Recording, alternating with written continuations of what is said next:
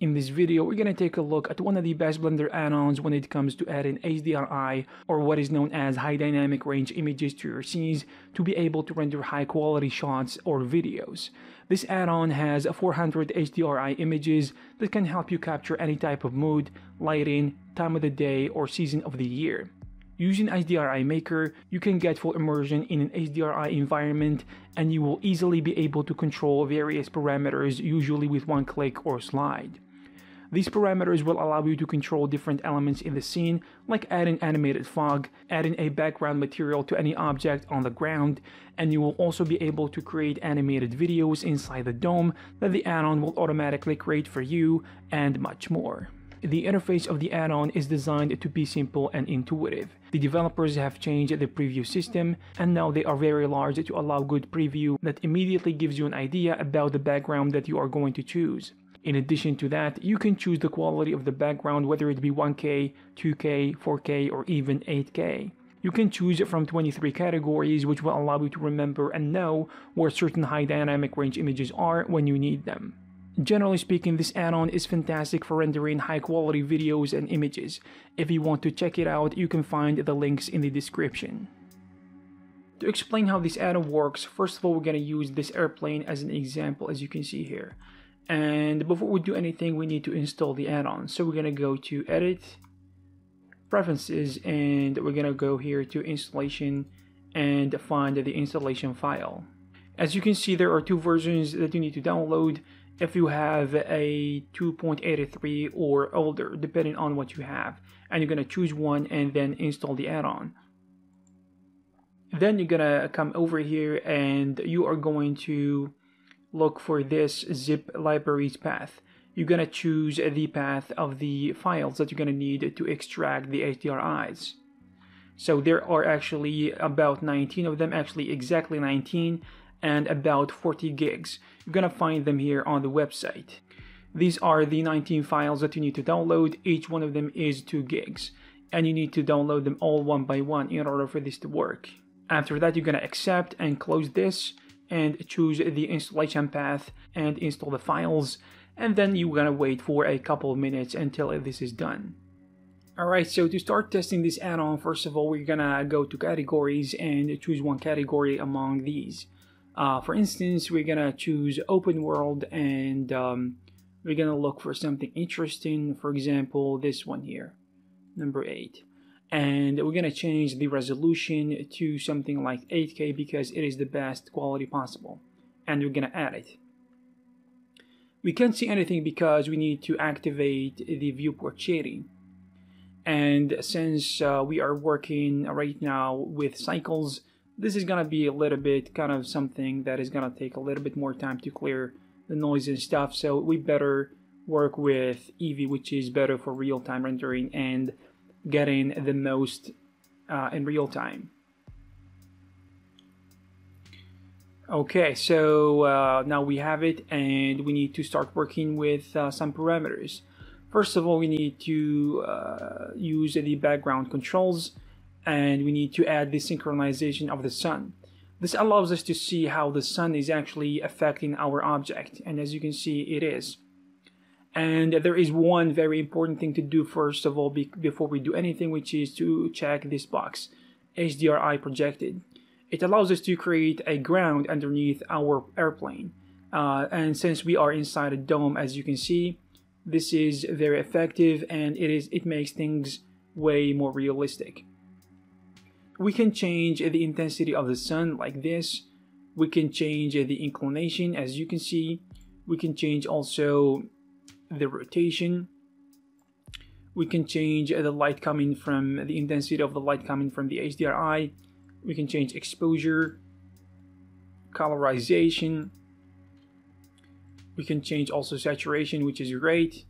And we can change the position on the X, of course, of the HDRI, I mean, on the Y, and rotation on the Z as well if we want to rotate the HDRI.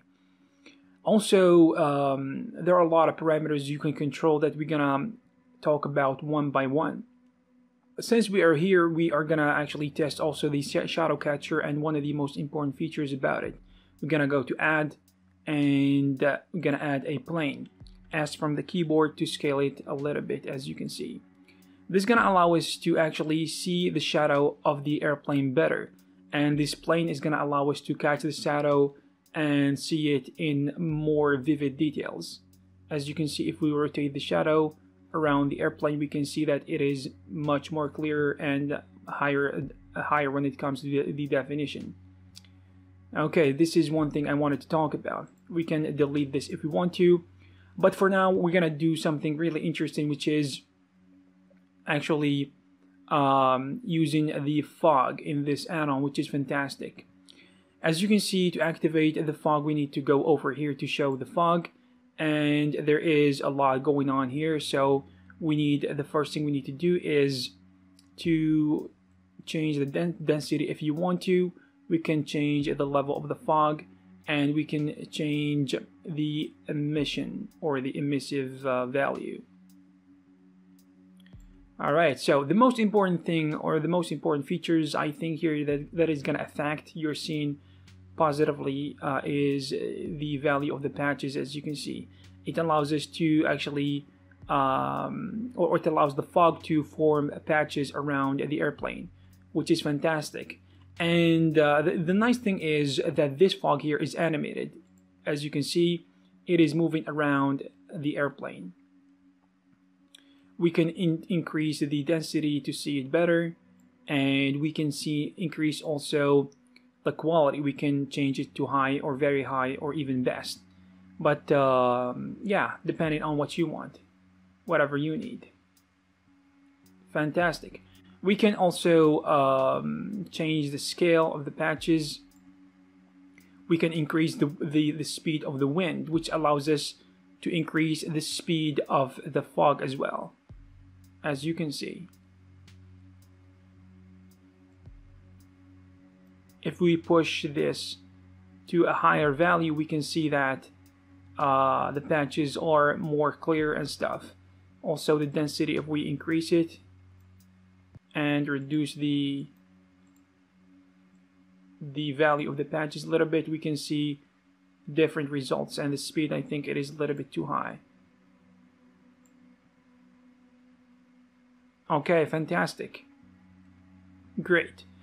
And we can say that so far we're getting really cool results, and this add-on is actually gonna allow you to do a lot of different things if you use it right.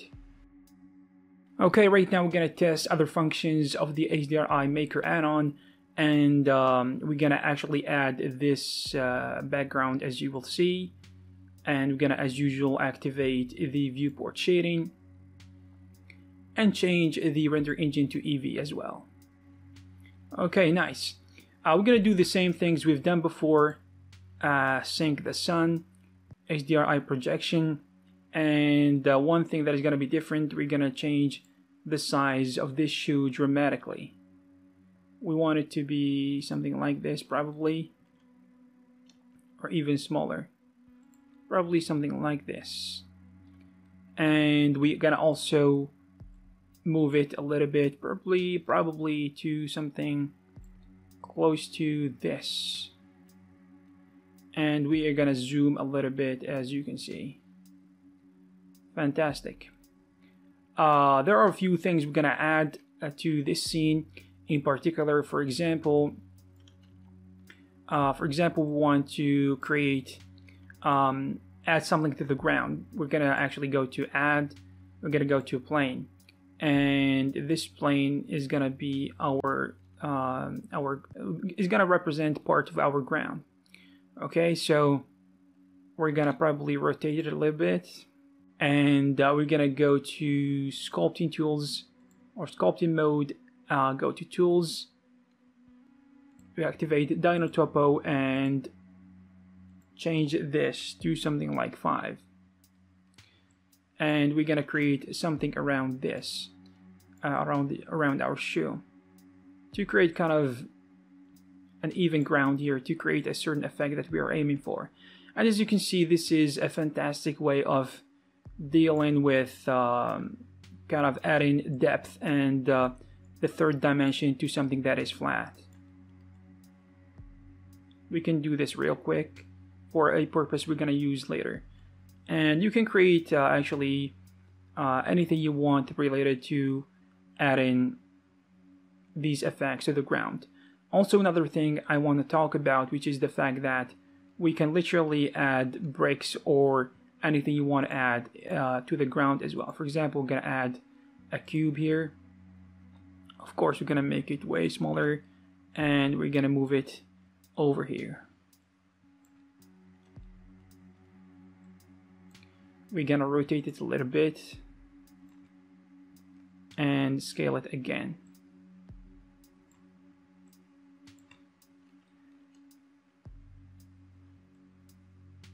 Okay, I'm gonna move it once again.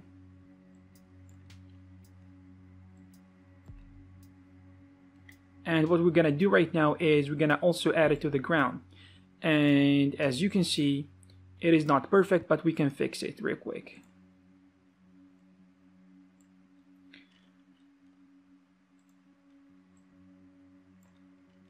Okay, so now we're gonna also go to the sculpt mode, do the same thing we've done.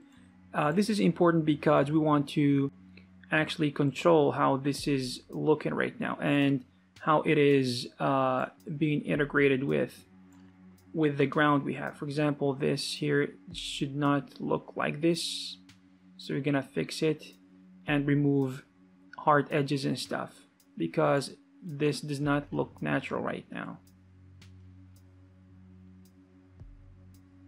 We're gonna smooth it out as best as we can to make it look more realistic and believable. Okay, that's nice. We can do the same thing over here.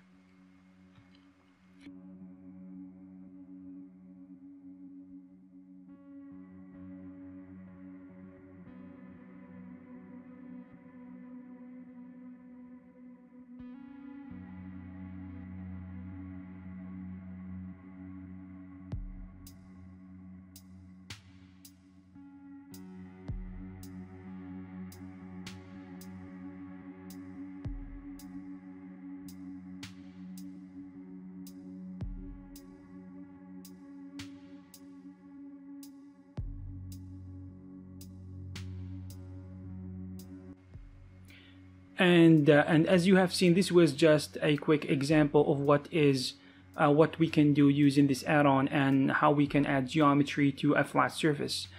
When it comes also to this plane we added here, probably we're gonna add a little bit more depth to it, like we want it to pop out a little bit because we're gonna do something interesting here. We're gonna go back to object mode. We're gonna add another plane.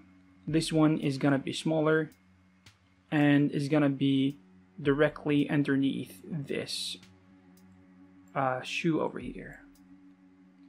And we're gonna make sure that it is a little bit. Alright, nice. And if we select this plane we created and change this from simple or probably to reflection or water, we're gonna see different things. So for now, we're gonna choose water effect, and again, we're gonna actually try to add the shadow catcher. And as you can see, we are seeing a water effect taking place over here, which is nice.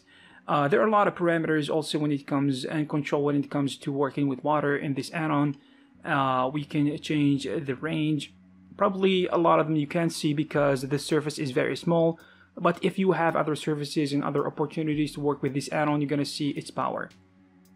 You can change the reflection, you can change the roughness, you can change the probe size. That is actually where, as you can see, this is not really needed, so depends on the situation. Of course, it depends highly on the situation.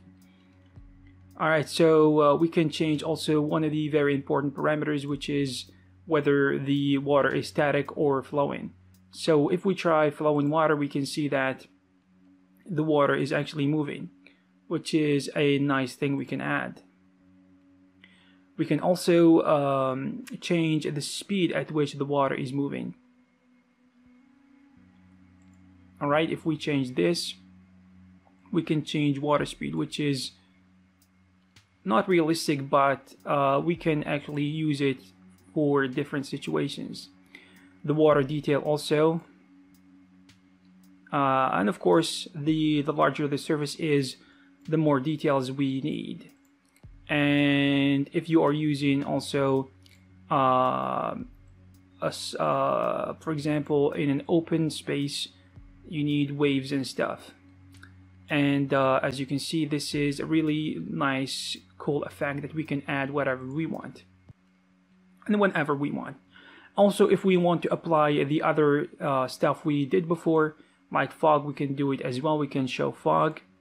As you can see, we can change the patches, the density, the level, and the emission. We can change the force of the wind. And as you can see, this is a cool thing we can do inside this fantastic add-on for rendering and stuff, HDRIs and everything else. So I hope you found this video useful, and I hope you will take a look at this add-on, HDRI Maker. You can find the links in the description. There is actually a promotion code that you're going to use provided by the developer Andrew. And if you want to check it out, you can go to the Blender Marketplace, or you can also go to the Gumroad page where you can find all the necessary files and the download links that you're going to use to work on your projects. Again, I hope you found this useful, and I'll see you in the next one.